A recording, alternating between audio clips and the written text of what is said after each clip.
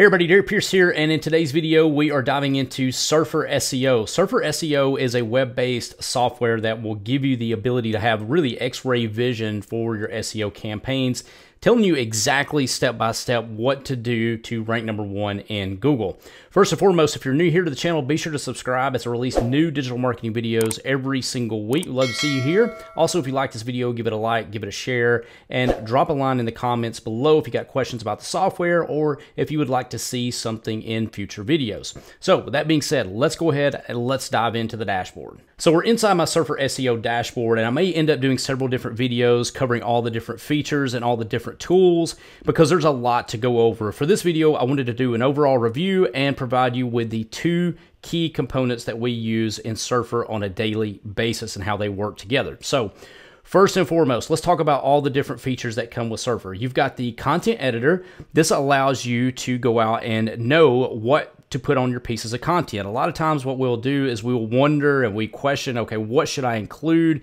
I know I want to target this keyword, but what all should I cover for that piece of content? This answers all of those questions because what it's doing is it's analyzing the top 10 and telling you how many words to put on the page, what to include on the page, and I'll show you that in detail here in just a moment.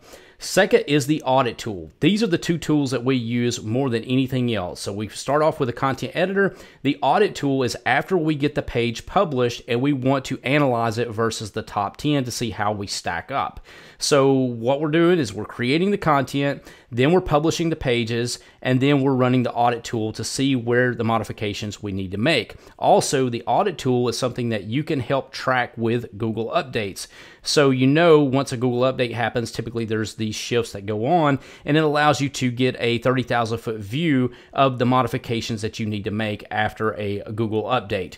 Then you've got the content planner. This is allowing you to see relevancy with your content. So you can plug in a keyword, and this tells you all the different topics that you can cover that are relevant to that particular topic, so that way you can pick and plan your content moving forward. The SERP Analyzer allows you to see how competitive the top 10 or the top 20 of your keywords are, so that way you have an idea and have a gauge of how much the word count is, how authoritative the domains are, and you just have a better idea of how competitive that niche is. And then keyword research is pretty self-explanatory. You plug in your keyword that you want to go after, and this spits out a ton of different keywords that you have the ability to target.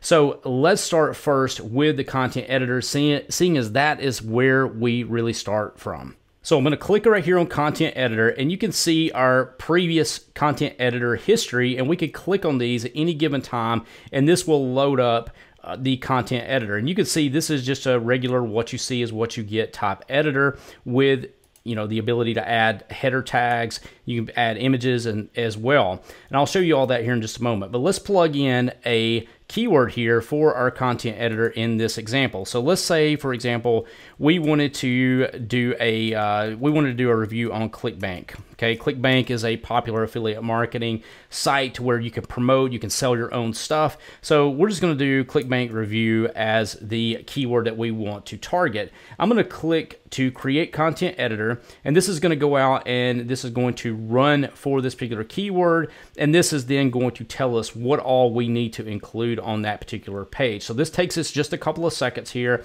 and then we're able to then go to the editor and then make changes from there and add our content from there.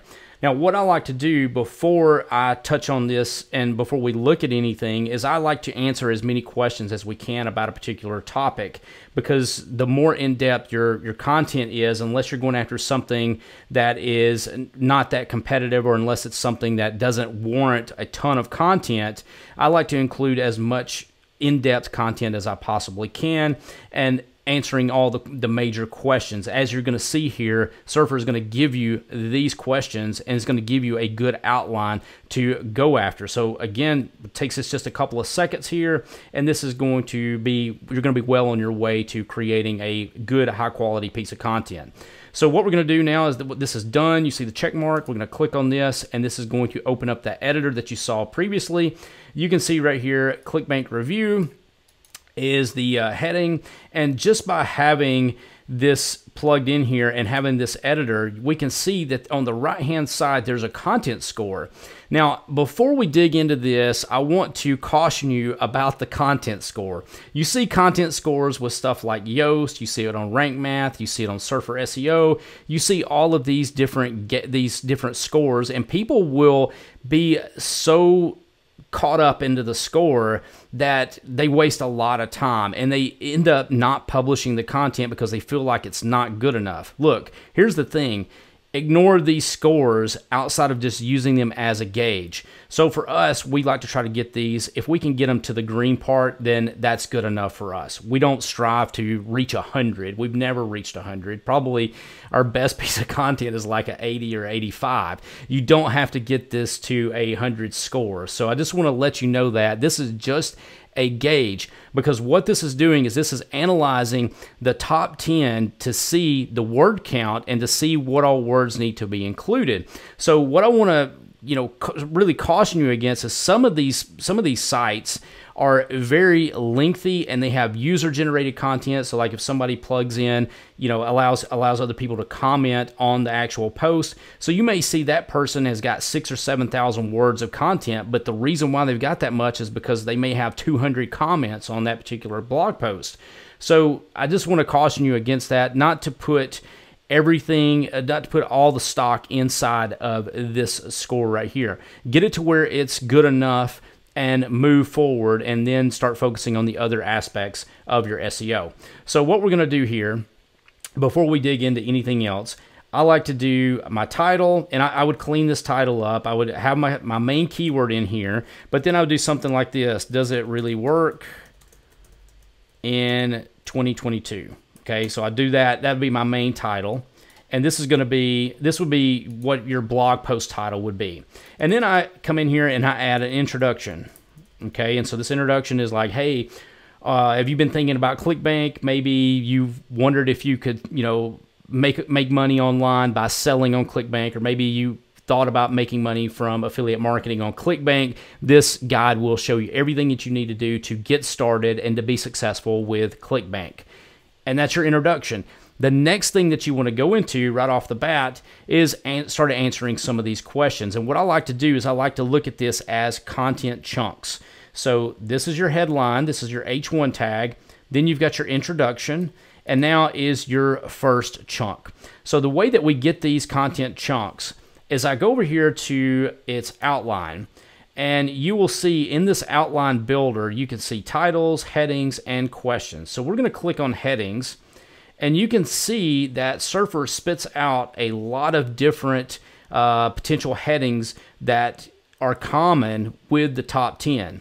So you can see right here, ClickBank reviews, frequently asked questions. Then you've got ClickBank review conclusion. And then you've got how to make money with ClickBank, discovering gym programs and sidestepping rubbles. How is ClickBank different from Affluencer? Is ClickBank a scam? What is ClickBank? Okay, so I'm going to use this, what is ClickBank? And this is artificial intelligence being written for you using Surfer's AI tool. Now, we've done reviews in the past using Jarvis, and Jarvis works really well in conjunction with Surfer. As a matter of fact, I'll do a separate video on that. But Surfer SEO has their own built-in AI with these headings, so you can use some of these and then sort of use them as a guide to maybe that you want to reframe a little bit. So if I wanted to just copy the headline, I could just click H2. That's copied, and it's pasted over here inside the article there. Now, if I wanted to copy the whole section, I could just click this right here, and it pastes that automatically. So what is ClickBank? ClickBank is a digital content platform where digital products are available and specializes in products created and promoted by online entrepreneurs. Okay, so that's a good start. You may want to clean this up. You may want to rephrase that, whatnot, but this gives you a good idea. And if you look at it, I always like to try to answer the questions who, what, when, where, how, why, and what to do next as much as I possibly can. Now, in not every scenario are you going to be able to include it exactly that way, but that's what I like to aim for whenever I'm creating a piece of content. So again, we've got ClickBank review as our H1. We got a small introduction, maybe a paragraph or two. Then we're right off the bat with what is ClickBank. The next one would be probably who would benefit from using ClickBank or something along those lines, or how can you get started with ClickBank. And the way that I'm doing this is I'm looking over here on the headings to see what I need to integrate in with that who, what, when, where, how, and why. So that's how this works. So let's just keep going down here and let me see here. What are the payment methods available through ClickBank? How does ClickBank work? ClickBank work. Finding affiliate programs on ClickBank. That would be a good section. So we're going to copy that, plug that in there. And I would do another one. How do I get started on ClickBank? I'm going to highlight that, and I'm going to wrap this into an H2 tag. And I'm going to come in here, and I'm going to give all the details on how to get started.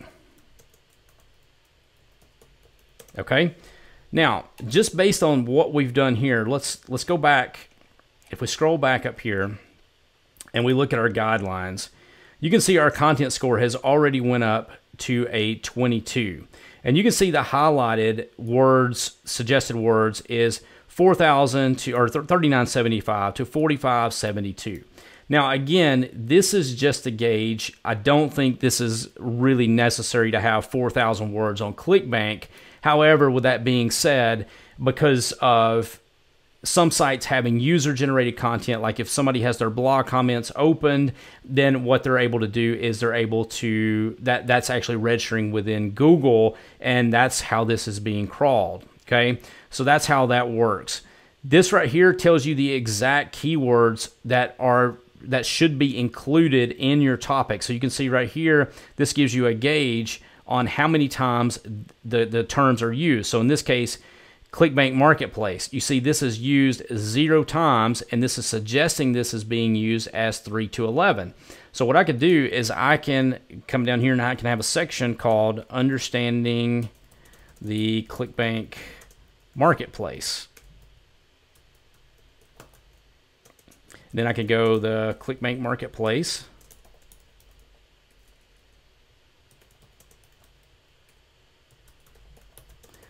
Allows you to search for affiliate marketing products, yada, yada, yada, right? So I put this in a H2 here, and by doing that, you see I put ClickBank Marketplace here, ClickBank Marketplace here, and take a look at this. So this is highlighted now that we've used this 2 times. Remember when I did that before, it only was, it said 0. And now once I click over this, or I highlight over this, this tells me where these terms are being used at, okay? So you may end up getting in a situation where you have already got a piece of content created and you put it into the editor here, then it actually tells you to take terms away. We've had that happen before. So again, this is just a gauge for you to go by, and it makes your content writing so much simpler of wondering how to structure your content on the page and how to create the content that is going to get you found in the search engines. No longer do you have to wonder and worry about, okay, what should I include on the page? How do I need to frame it? What do my headings need to be? And that sort of thing. So you remember we go right here to the outline. We looked at the headings. The other thing that you've got here are the questions, okay? So we go down here to the questions. We click on this. You can see, can ClickBank make you a millionaire? Is ClickBank legit 2021? Why is ClickBank bad? Is clickbank.com legit? So these are common questions that people are asking. So you put these into an FAQ, or you could put them as their own H2 tag, and you can answer these questions, and that's going to help you bump up the content as well. So in order to do that, you can just come in here. Can ClickBank make you a millionaire? We can just copy that H2, and it's plugged in there as well. Then you can say, is ClickBank legit? Copy that as an H2, and you can see that's there as well. And then also we had on the heading, one of the things that we had was our final conclusion.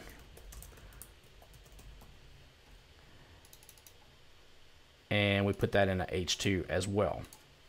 All right, so this is how we are able to come up with content, know what to include on the page, and again, use these guidelines as just that, as a guideline. Don't think that you have to be married to I've got to get 4,000 words. Just make it remotely comparable to what the top 10 is. Now, in the next portion, once we get this created and we get this published, we're going to take this to WordPress. We're going to upload it to our website with images and videos and anything else that we have on that particular page that we want to include. For me personally, I like to include images that are screenshots with a watermark on it, so that way other people can't, you know, grab the images, so to speak. You can see this in all the reviews that I did on at thinktanklab.com. You'll see there's a watermark over all the screenshots that I've got. And then you can also add videos in there. This is only going to enhance your pages. So once you get the pages all dialed in and get them published, what you can do is you can come in here to the audit tool. So this audit tool allows you to enter your keyword, then you enter the URL of the page that you would like to audit. So I've already done that for the sake of time, so that way you're not having to watch this thing just hourglass. Doesn't take this thing long, but I just didn't want you to have to sit here and wait on me. So you can see right here, I did one for Thrivecart review. So I'm going to click on this because I published a Thrivecart review page. You can see this right here, and there are there's the screen captures that I did with the watermark included, and you can see how that looks. And this is a pretty lengthy, in-depth piece of content. And one of the things that I included was, you know, my personal experience with this particular product, which I highly recommend that you do that if at all possible. If you've got, you know, where you've got a personal experience and you actually use the product, then that's only going to help you sell more of the product. So you can see right here, right off the bat, this is our audit, and I'm going to click refresh, because once you make updates to that particular page, you can come in here and refresh it, and this will give you a new, you know, everything that's new and fresh based off of what the modifications that you made. So you can see our content score is 67. Exactly what I was saying before. You know, I'm not 100% married to that particular number of what has to be done.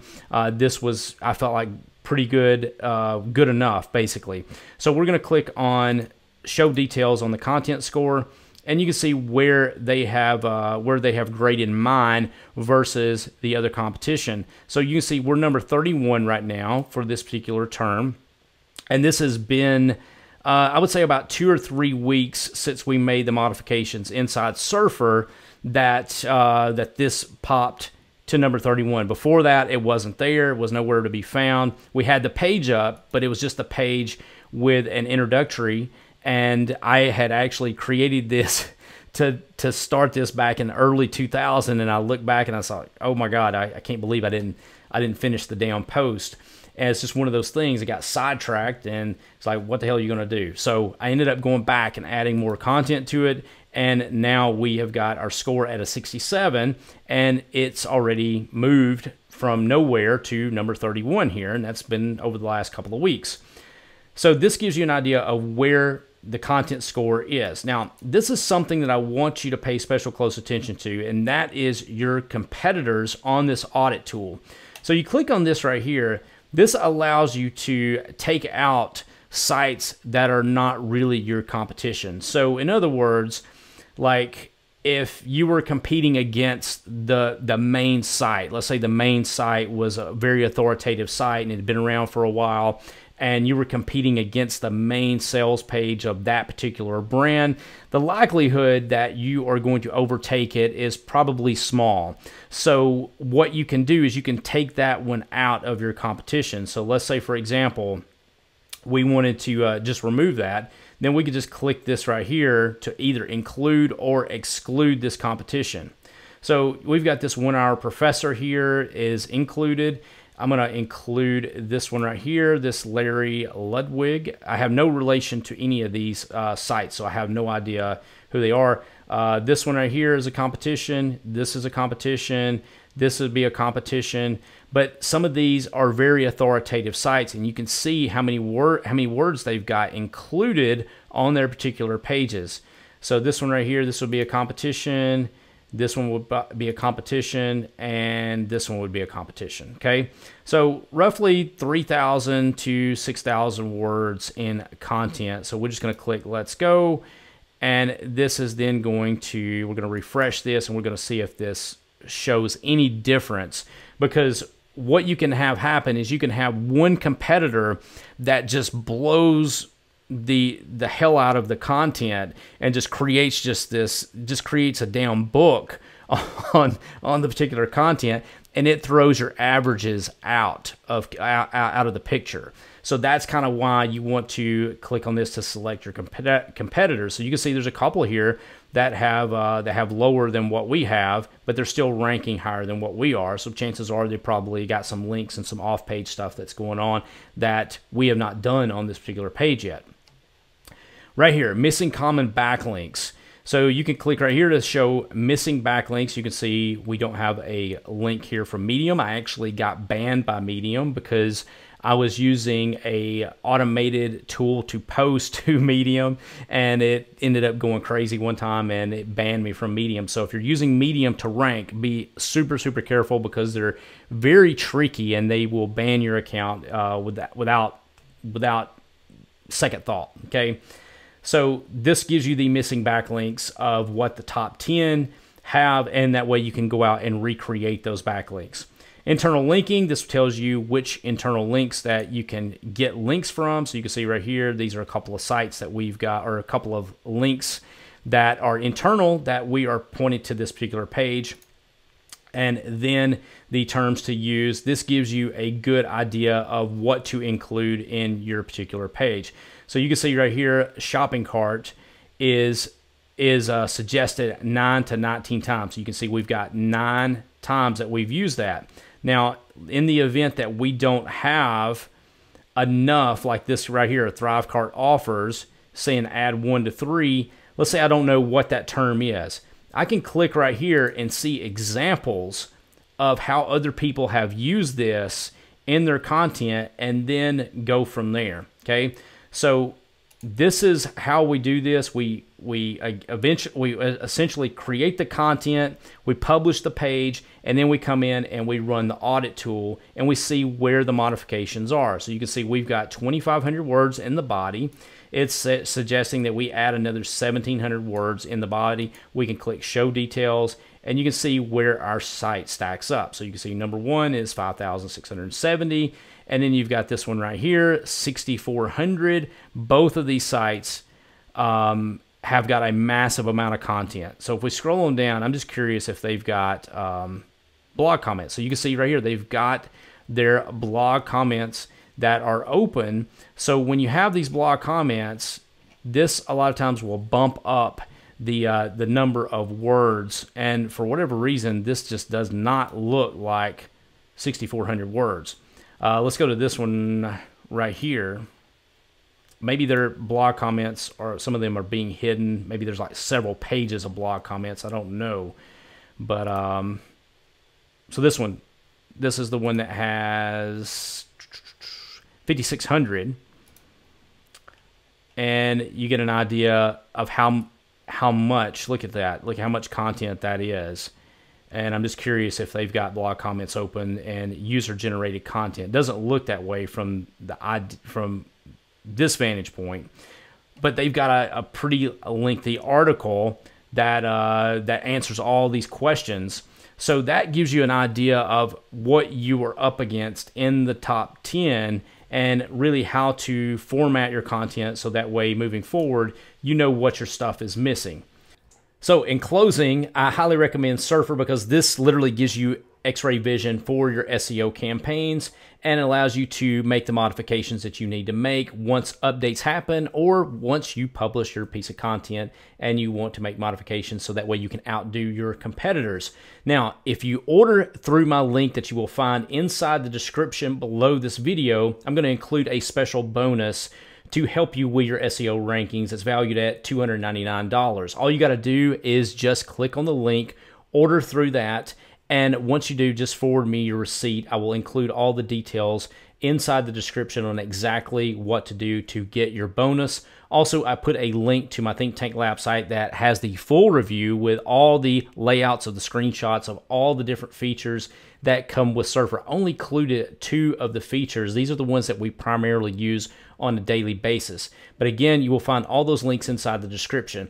Again, thanks for watching the video. Be sure to give this a like, give it a share, as that helps me get found in the algorithm. And I will see you in the next video real soon.